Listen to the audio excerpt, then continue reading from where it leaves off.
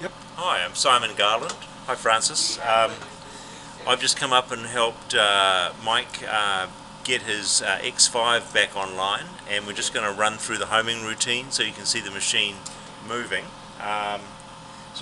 We've just brought power to the electronics cabinet, and now I'm going to press the home button on the pendant, and you'll see the y-axis come across, and then the x-axis move, and the final thing will be the theta or rotational axis. Mike, you can even get it from the other side as the thing homes. So here we go.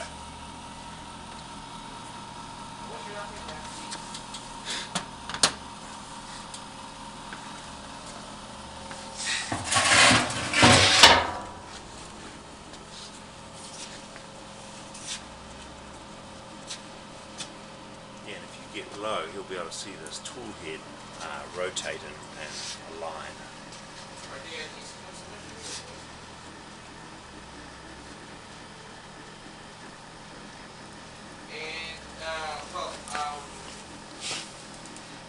Well, we were talking about sending the samples first.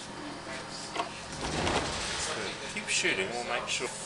Anyway, they're all two are cycling. There we go. Yeah, and then send us a sample of that. For the tools all cycle. There we go.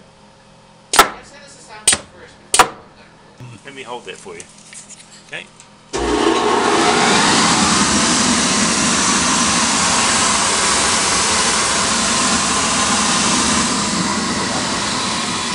And then I'll drive the machine up and down the table. Okay. There are 3 speeds.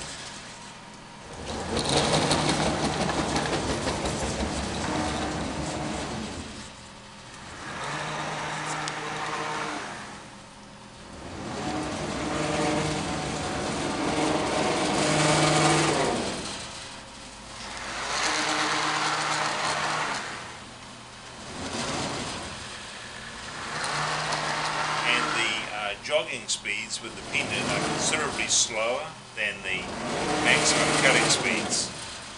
Maximum cutting speed on this machine is like 65 inches a second. Picture this software. Here's the computer with the software, and that should be everything. Thanks.